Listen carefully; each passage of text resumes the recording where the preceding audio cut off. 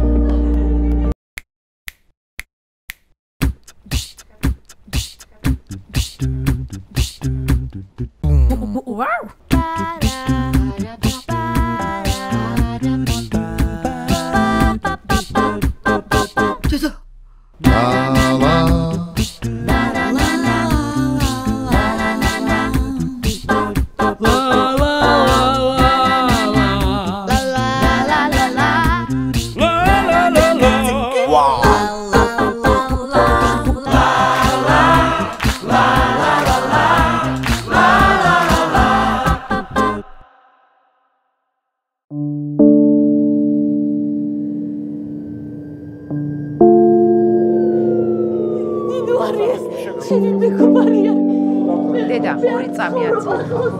2 წამი გამოდი აქეთ. დედა მე უნდა დაველაპარაკო. დაველაპარაკები დედა. სამშვიდი გეხვეწები. სულთან დედა. სამშვიდ. წამოვიდეთ.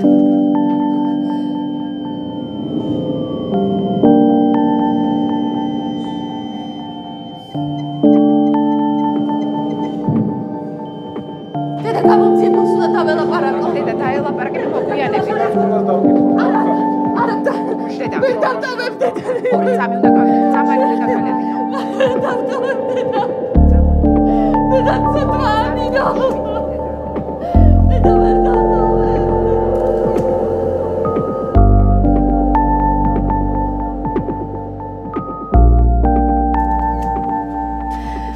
აი მე დედა ჯიქია. აი მე რა უბედურება. ხარი წამანი სად არის აბა? მაგარი დედა. სადღა. მანდარა თინა აგერ არის. დედა სად დიხარ აგერ დასამალი.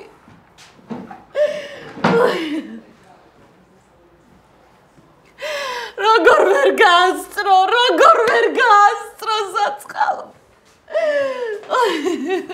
დალია. ცხოველმა გააკეთა ხო სავარაუდოდ? აბა ვინ გააკეთებდა დედა? სულ ემუქრებოდა. ვაი მე როგორ უხარო და წასვლა როგორ უხარო და როგორ უხარო და ჩვენი ლამაზი დიდო. წნევა გაგიზომო. დედა მშობლებს ხო შეატყობინებენ, შენ შეატყობინე ხო? დამშვიდი, შენ გააგებინებენ. აი მე ვერ ვშვიდდები, რა ვქნა ვერ ვშვიდდები. ექიმს ხო ვერ დაუდგა ხო? არა მადლობა, სამართლო არ მინდა. არ მინდა. აქ ვარ. აი მე რატო არ მოხვედით გუში, რატო არ მოხვედით? რატო არ მოხვედით? რა ვიცი, დაგვეძინა.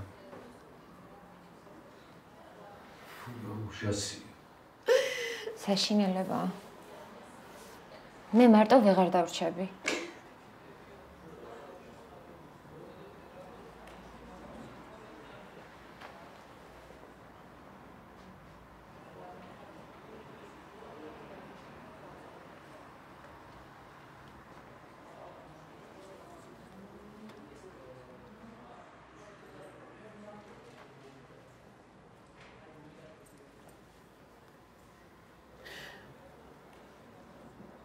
დაგკითხავენ, ხო?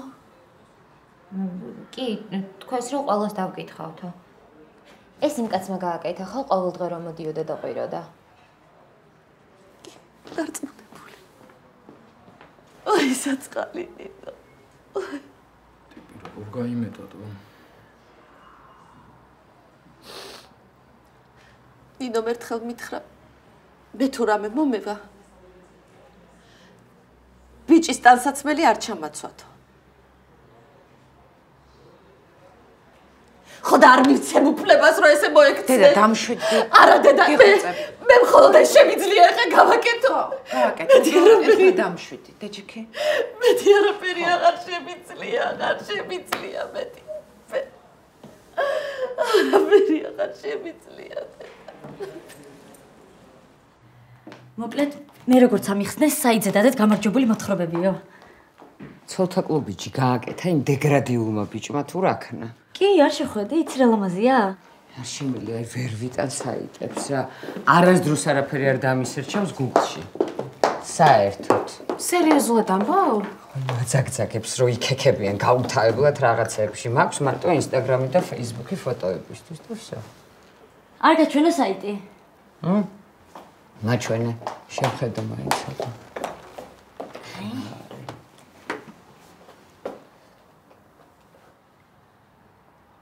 და შენ გონია ახლა მე რამე გავიგე აქ? და რა მითხრეს, იცი, რომ ამ საიტებს დიზაინერები რო ყავთ თავისი, იცი, ხო? კი, როგორ არა? აი მე უბრალოდ არ შემიძლია, ვერ გეუნები, რაღაცნაირი პროტესტი მაქვს, გაურკვეველი. გესმით? ხო გესმის რა? ხო, მესმის. და ესე იგი, სერიალები, საიტები, სოიო соуსი და კიდე რა მეზიზღება?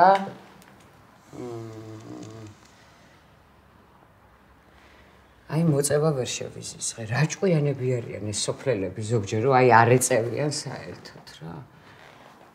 კაი, რა ვქნათ ახლა ესე იგი? ჩავატაროთ კონკურსი, გამარჯვებულს გადავცეთ პრიზი და დავდოთ საიძე, ხო? აიმე ხო, ოღონდ ჩქარა ვქნათ ეგ რომ გადაფაროს ის ცემატყება რა. იმიტომ რომ გუშინ შავლეგიკო ჟურნალისტებმა დაურეკეს, სუ დედა აგინა, ვუკიოდი, ნუ აგინებ, ჩაგწერენ მეთქი და არა, ეს უკიოდა და უკიოდა, ნუ ძალიან გაბრას და მე რა შუაში ვარო და მართალია, ლოგიკურია. ვიღაცა ბიზნესმენმა თავისი ცოლი ცემა თუ რაღაცა დაჩაგრა შავლეგიკო რა შუაშია, რატო ურეკავ, რატო, ჰა? აი მე ძალიან დამხალეს რა. ვიფიქრე რომ ამ კლუბით ცოტას დავისვენებთ ხო? და აი დეპრესია გადამევიდა ნამდვილ ფსიხოში აოფიციალურად რა. მოკლედ. პირველ ადგილას გავიდა შაიშმელაშვილი გიორგი. მეორეზე გავიდა ლოლაძე ეკა და მესამეზე გავიდა ნაზარიშვილი გუკა. ტელევიზიებს უთხარი? კი აბა. ხო, ძალიან კაი. მოკლედ და ეხლა რა გავაკეთოთ? შემდეგზე რა დავგეგმოთ? რა ვიცი, შევიკრიბოთ ყველა და დავგეგმოთ კიდე რამე. ხო, ეხლა არ უნდა გავჩერდეთ, ხო იცით? სუნდა ვიმუშაოთ და ვიმუშაოთ. არ გავჩერდეთ. ბაქარომ პასტებს აღარ უშვებს, იცი? თქვენც არ გაიკეთეთ თუ ესე მითხრა. აიმე, შენ გაიკეთე თუ გინდა, არ არის პრობლემა. ეხლა მაგაზე არ ავტეხავ შენს გამო ერთ ამბავს რა, მაგრამ ეხლა ნუ რა ვიცი, მე არ გავიკეთებდი მაგალითად რა. იმიტომ რომ აი მართლა ძალიან ხვდები ცუდად, გესმის? აი ყველას რაც მოწონს, ის თუ მაცვია, ან მიკეთია, ან ვჭამ, ან ვაკეთებ ეგეთ რაღაცებს, მართლა ფიზიკურად ხვდები ცუდად, გესმის? ხო და არ გავიკეთოთ კაცო, მე ისედაც არ მომწონდა. რა პონჩი არ მოგწონდა? რა ვიცი, სვერში სოფელში ეგრე ვიკეთებდი ხოლმე თმას, იმიტომ რომ არ მქონდა კაი რეზინებინა. რას მეუნები, მართლა? მე კიდე აი ზოგი რაღაცა საერთოდ არ გამომიცდია. მაგალითად, ცალმხრივი სიყვარული არ გამომიცდია. არ გამომიცდია ცემატყება, აი ვიღაცა რო გცემს და გირტყავს. ღარიბობა არ გამომიცდია და კიდე რა არ გამომიცდია? სირცხვილი. აი დეგენერატი რო ხარ და რო გრცხვენია, საერთოდ არ გამომიცდია. ბედნიერი ხარ ნამდვილად. ხო. და აი მაინც ესეთი დეპრესიული ვარ, მაინც უ დეპრესიაში ვარ. ყველას უყვირს ესეთი ჭკვიანი, ესეთი ლამაზი, ესეთი კრეატიული, შავლეგიკო გიждდება, ბავშვები უსაყვარლესი. ბავშვები ყავს? არ გიხსენები არც ერთხელ. ხო, ჩემი ცხოვრებები, ბები ამისთან და ძიძასთან არიან. ჩემიც დედა ჩემთანაა სოფელში. ჰაერზე იზრდება. ჩემები ჩემთან არიან.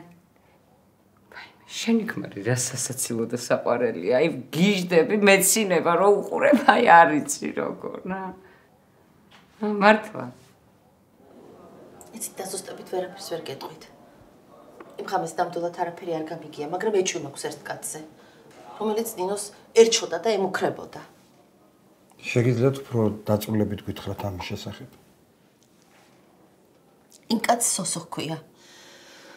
სამწუხაროდ გვარი არ ვიცი, მაგრამ ნინოს მობილურში არის იმის მონაწერები, სადაც მოკლით ემუქრებოდა, ლანძღავდა, ცემდა, ეჩხუბებოდა, შეურაცხყოფას აყენებდა.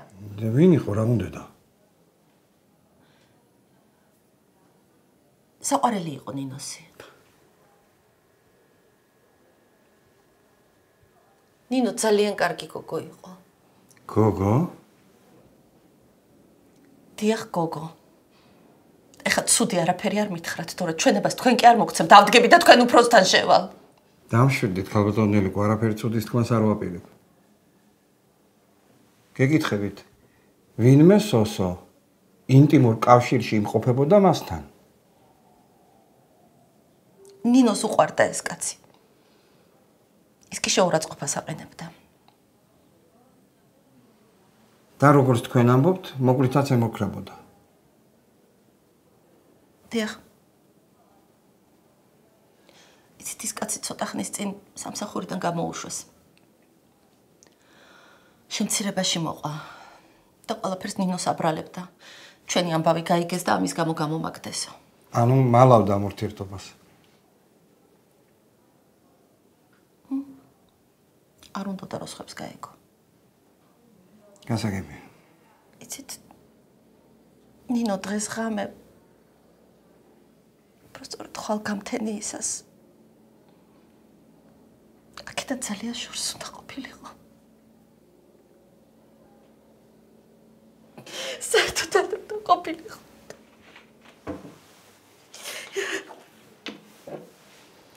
დამშვიდით. Pane mértük.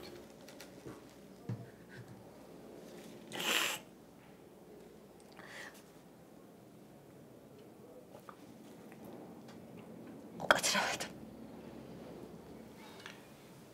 მოქალაქე სოსო, რომლის გვარიც არ ვიცით. დიახ. რატომ მალავდა ურთიერთობას მოქალაქე ნინოსთან? ნინოსთან. ალბათ ზუსტად იმიტომ, რომ თქვენსავით თუ არ ეთქვა ვინმეს. თვითონ არ მოსწონდა, რომ ნინო მოსწონდა. გასაგებია.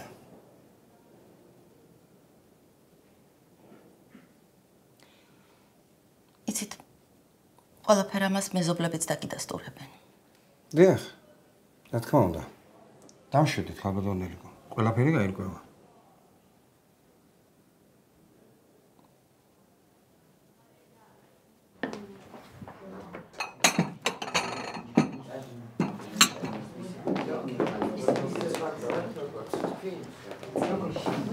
ძალიან გადაობა სასწავლებელი.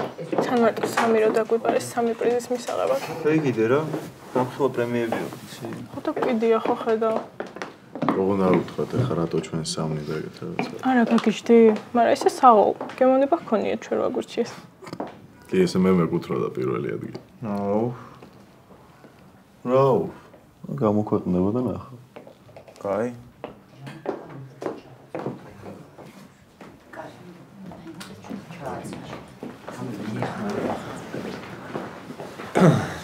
გორახათ. გამარჯობა. გამარჯობა. ეხლა დღეს გვაქვს ძალიან სკრომნი პონტი და არ გაგიტყდეთ, ხო? არა, რა უნდა გავიგოთ. ჩვენ ვიქნებით და ტელევიზიები მარტო, მაგრამ სიუჟეტი გავა აი უგრძელესი ტელევიზორში. და წერილები არ იქნებიან? თამუნა, წერილები დაგვავიწყდა, მოდი ერთი წამი. ვინ წერილები, ვინაა ცოცხალი? ნუ ეხლა თქვენ შეიძლება მწერლები გონიათ თავი და მე დიდი მწერლები ვიგულისხმე. რა ვიცი როგორც წესი ჟიურიში მწერლები არიან ხოლმე. კაი, დასხედით, ეხლა აგიხსნით ყველაფერს რა. ეს ხომ არის ბიზნესმენების ცოლების კლუბი. ხო და ამიტომ ბიზნესმენების ცოლების გემოვნებაზეა ყველაფერი, ხო გესმის რა? კი, მე ძალიან კარგად ხვდები ყველა. და იმ წერლები რა შუაშია? მომავალ წელს შეიძლება მოვიყვანოთ მწერლები, მაგრამ წელს ჩვენი გემოვნებით ვწყვიტავთ ყველაფერს. ვაიმე, ესე იგი, მთელი ვაკე შერყეული რო იყო დასტაევსკიზე, აი მე არაფრით არ შემეძლო ატანა და ერთი კლასელი მყავდა კიცი, რომელიც მეუბნებოდა, რომ აი ფიზიკურად არ შემიძლია შენთან ურთიერთობაო და ნუ მე მეუბნებოდი, კაი თქო, ნუ რა მექნა, ესეთი ვარ და რა ვქნა. გასაგებია ყველაფერი. ხო და მოდი ახლა სანამ ტელევიზიები მოვა, მე წავალ, ყავას დავლევ.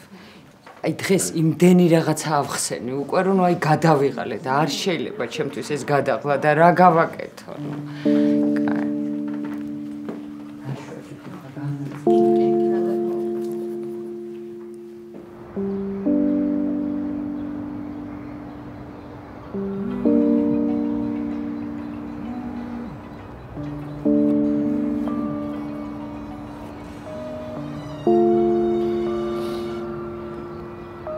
ხო დედა. სად ხარ? გამომძიებელთან ვიყავი. და მე რისად წახვედი? არა, ვსეირნობ უბრალოდ. სახლში არ მოხვალ? ალბათ. გინდა მე მოვიდე სადაც ხარ? არა დედა, მოვალ მალე, მოვალ. გეხვეწები მოდი სახლში რა, სხვა დროს ისეირნე. თინა, ნინოს მშობლები ჩამოვიდნენ. მგონი ჩამოვიდნენ. ტირილი ისმოდა. ხო და სანამ მე მოვალ, უთხარი რომ ყველაფერი ისე გააკეთონ, როგორც ნინოს უნდოდა. დედა, მე არავისთვის არაფრის თქმას არ ვაპირებ. ძალიან გთხოვ რა. კარგი, მოვალ და მე ვეტყვი დედა.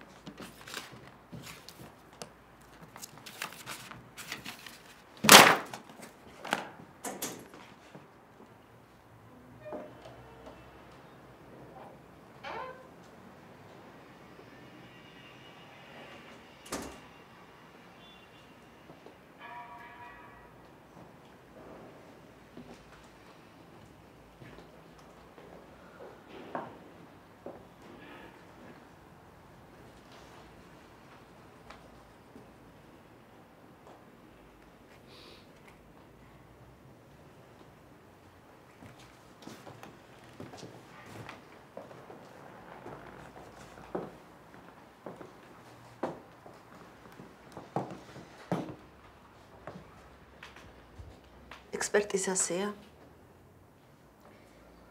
ხო.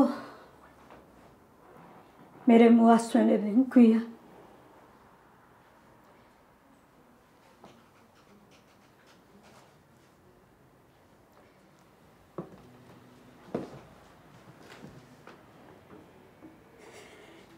როგორიც არ უნდა ყოფილიყო.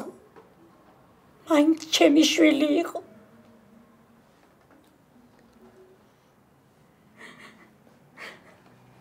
თქვენ ძალიან კარგი შვილი გყავდათ. აი ასეთი რომ იყო, იმიტომაც გაიმეტეს. იმიტომაც დაიხუპა თავი.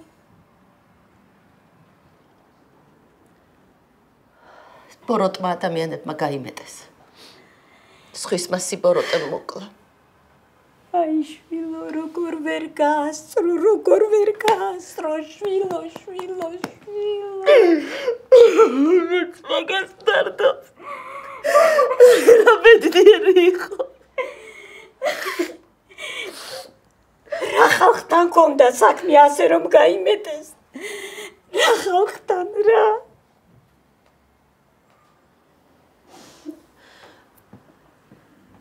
მეცხელ ჩაის შემოგიტანთ ახლა.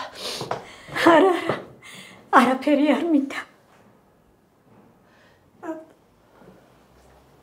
იცით რამე თუ დაგჭირდებათ, არ მოგერიდოთ, მე აქვე ვცხოვრობ. არაფერი არ მინდა. არაფერი არ მინდა. მადლობა გენაწოლე, მადლობა. აი შვილო, შვილო, შვილო, შვილო.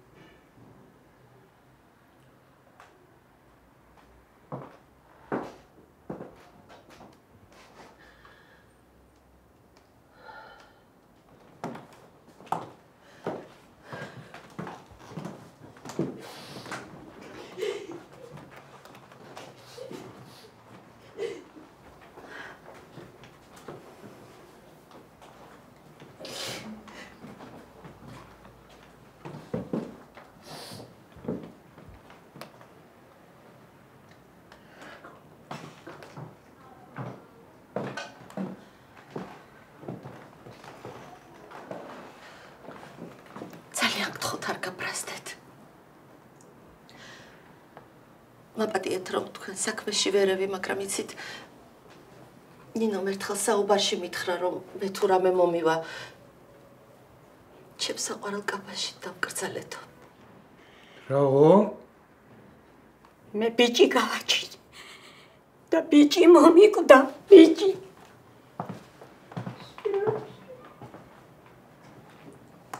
ეს მისი უკანასკნელი სურვილი იყო.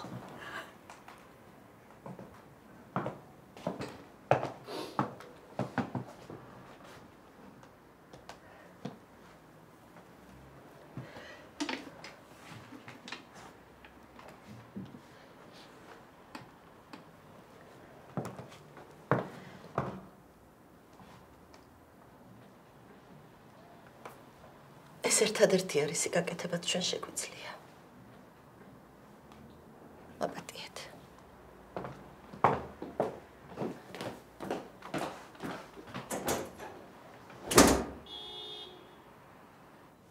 მეგობრებო, როგორც იცით, ჩვენ ჩავატარეთ მოთხრობების კონკურსი, რომელშიც გაიმარჯვა გიორგი შაიშმელაშვილმა. და მას გადაეცემა 7000 ლარი. ბრავო გიო. ასევე მეორე მესამე ადგილებს ინაწილებენ ეკა ლოლაძე და გუგა ნაზარიშვილი, რომლებსაც გადაეცემათ 1000 ლარი.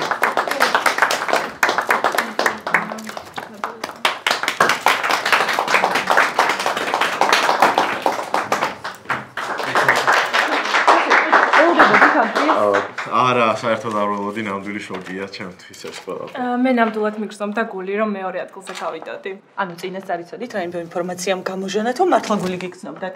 არა, ნუ სამნი რო ვიყავით, ვიფიქრე, რომ როგორც ხალხს დამჩაგრავდნენ და არც პირველ ადგილზე გამიყვანდნენ და ნუ ბოლოს თვისაც არ გამიმეტებდნენ. გასაგებია. გუგა, თქვენ ეს გვეტყვით? ძალიან მოხარული ვარ. დიდი მადლობა ბიზნესმენთა ცოლების კლუბს. და რა ვიცი, აუცილებლად მივიღებ მონაწილეობას იმდენჯერ, ამდენჯერაც გააკეთებენ ამ პროექტს. ძალიან კარგი. გიორგი, გითხარით, როგორ აპირებთ ამ ფულის დახარჯვას? იმდენად შოკში ვარ, რომ არც მეფიქრია ამაზე. გასაგებია, ანუ არ გიფიქრიათ, რომ სამში ერთი შეიძლება და ყოფილიყავით? არა, ეს აზრადაც არ მომსვლია. კარგი, მადლობა, ჩიკა. ჩიკა, მაყოფილი ხარ შედეგებით? უაღრესად კმაყოფილი ვარ. ჩვენ ივენთები ყოველთვის ძალიან ხმაურიანები გამოდის ხოლმე და ეს იყო რაღაცნაირი აკადემიური, კამერული, independent art house-ის სტილში გადაწყვეტილი ღონისძიება. ჩვენ დავაჯილდოვეთ უაღრესად ნიჭიერი ადამიანები და უბრალოდ არ მინდა რომ და არც არავის არ უნდა რომ ვინმე მიფიქროს რომ ეს კლუბი არის მხოლოდ სკანდალებზე ორიენტირებული. ძალიან კარგია რომ თავად დაიწყეთ ამ თემაზე საუბარი. ბიზნეს კინგის ინციდენტზე რას გვეტყვით? არ შემიძლია, მე ამ თემაზე საერთოდ არ საუბრობ. კარგი, მადლობა, ჩიკა. გამარჯვებულების მოთხრობები დაიდება საიტზე, სადაც თქვენ შეგეძლებათ წაიკითხოთ გიორგის, გუგას და ეკას მოთხრობები. აი, ნახონდის.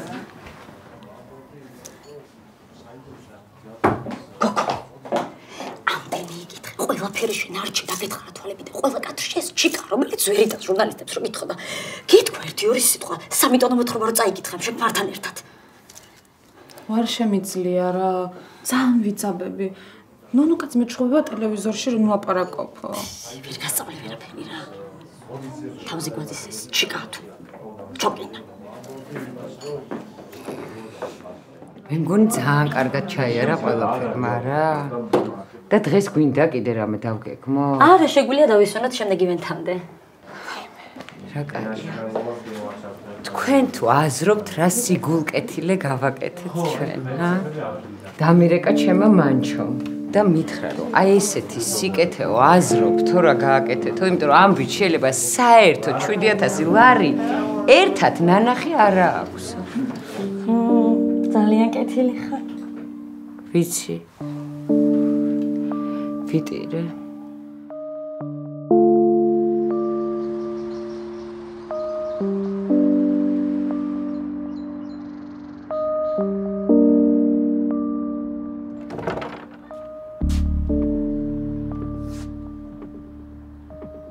არ გეძინა, ხო? ვერ დავეძინე. და მთელი პაჭკა სიგარეტი მოწიე.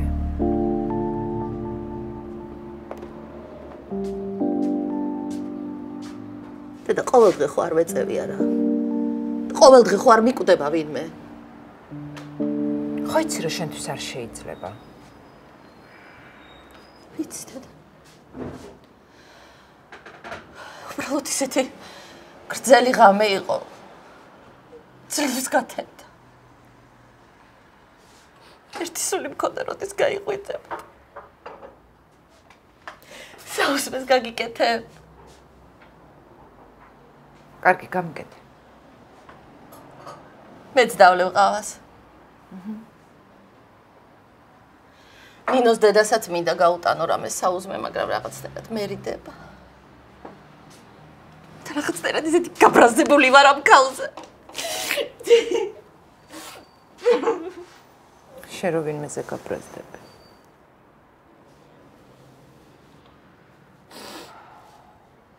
ბოლო დროს იმდენ ვიღაცას ვბრაზდები. თელ ჩემ ცხოვრების მანძილზე რო არ გაუბრაზებულო. მესმის შენი. ძალიან მძიმეა. მეც დღეში 2-3 ესეთ ამბავს ვიგებ. ქალებს, ცოლებს რო კლავენ.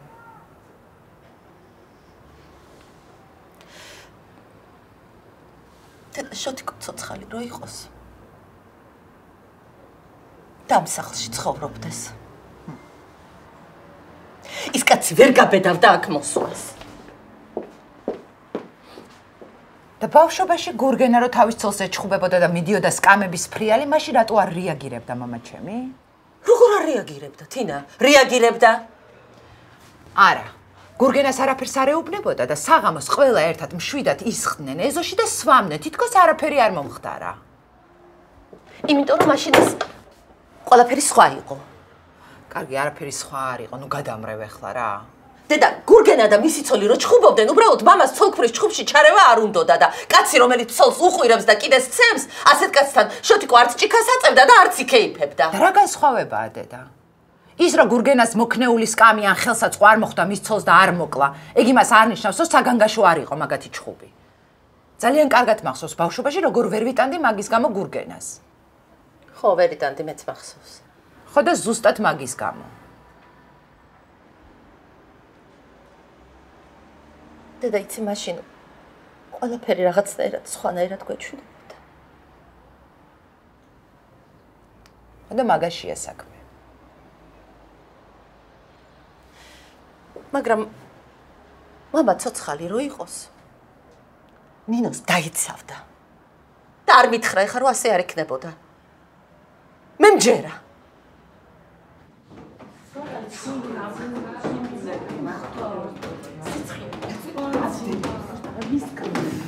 გამაგიშა პროსტ ახალში არა ნუ მე რა გადავერი ვარ მაგისი და რა კაი რა მაგის არა ხელობო აი მე მზიკო ხომ მშვიდობა რა ხდება ხო იცი რომ ძინავს არა დეგენერატები ხართ ხო იცით რომ ძინავს და წამო რა გაუკეთე ყავა რა გინდა დებიკო ვიღაცა იდიოტ გადაეყარე ხო და მიდი კაცო სკანდალების ეპიცენტრში ხარ როგორც ყოველთვის გილოცავ ბაცონო უემზადე გირჩევნია რა ხდება ტელევიზორს ვაფშე არ უყურებ ხო არა ხო და ეხლა გადაგიხო დილიდან მარტო ეს ორი ამბავი ტრიალებს ერთი რომ ვიღაც საწყალი ტრანსგენდერი მოკლეს და მეორე ვისაც 7000 ლარი აჩუქეთ ბაჟაფშაველას მოთხრობა დაუწერია სორი მე მე ჩაძინებულო რა ვერ გაიგე რა ბაჟაფშაველას მოთხრობა დაწერა ვითომ თავისი იყო მომისმინე და მე რა შუაში ვარ რა შუაში ხარ ბაჟაფშაველას მოთხრობა გამოაგზავნოს და თქვენ ვერ იცანით ბაჟაფშაველას კი არა მამა ჩემ გუჯიკოს ვეღარ ვცნობ ისეთი დაღლილი ვარ თუ ვიყავი თუ რაღაცა ხო და სკანდალების სკანდალში ხარ გახვეული ისე დაქცინიან ხადაობენ თქვენზე არა იმ დებილი თამუნას ბრალია ყველაფერი რა გავატანები ფიქრე წაიკითხავს სახლში წაიღებს თქო და აი რა გამიკეთე პროსტანო დამღუპა აი ეს ორი ნიუსია დღეს თელქრე ჰედლაინებში. ის ვიღაც ტრანსგენდერი მოკვდა თუ მოკლეს თუ რაღაც და თქვენ რომ დაქტროლეს. ვაიმე, ნუ იძახი მაგ სიტყვას, თორემ მოკლა ვიცოდე. მან პრიზი გადასცეს ვინმე გიორგი შაიშმელაშვილს, რომელმაც ვაჟა-ფშაველას მოთხრობა ხმელი წიფელი შეატყუა კონკურსში, როგორც საკუთარი მოთხრობა და ჟიურის წევრები ამას ვერ მოხდნენ. თუმცა როგორც მწერალმა დათო ტურიკაშვილმა იხუმრა, რა გინდა, გემოვნება ჰქონია. თბილისში საკუთარ სახლში მოკლული ტრანსგენდერი იპოვეს. არ დაიჭერენ ხა ამ დეგრადიულს ამას. ვისა ფუფუშ? ვის ამ უნიჭოს რომ მოგვატყუა სულ ყველა? ვაიმე დაალევინეთ აყავა ცოტა გამოფხიზდე. შენ კიდე ვერ ხვდები რა პიზდეჩი ხარ რა? სად არის ჩემი შავლეგიკო? ბიზნეს შეხვედრაზე წავიდა ხამეს. სადღაც 3 საათი იყო და ჯერ არ მოსულა. Просто რა გამიკეთა ამ ფსიქოლოგმა? ჰა, ეს კლუბი გაგარტობსო და დამეპურცხრა ნერვები უკვე რა. რებს მაბრალებე, ჰა? გეხვეწები, აღარ ისტერიკაში არ ჩავარდე, რაც ამგთხო. უშანსოდ ხართ, უნდა ჩავარდე სასწრაფოდ.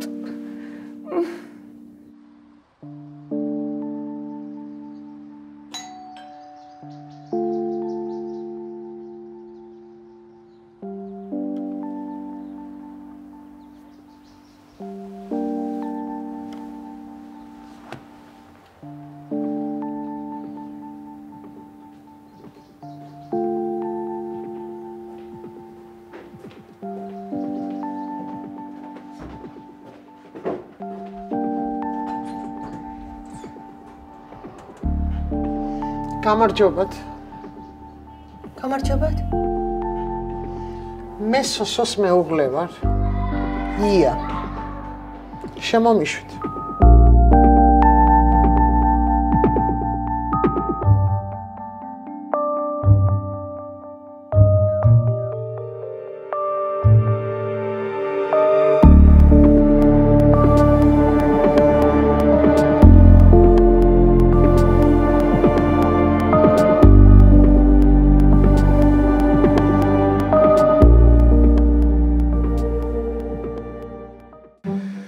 თქვენი იმედი მაქვს ძმებო, მე მტენიან ამ საქმეს.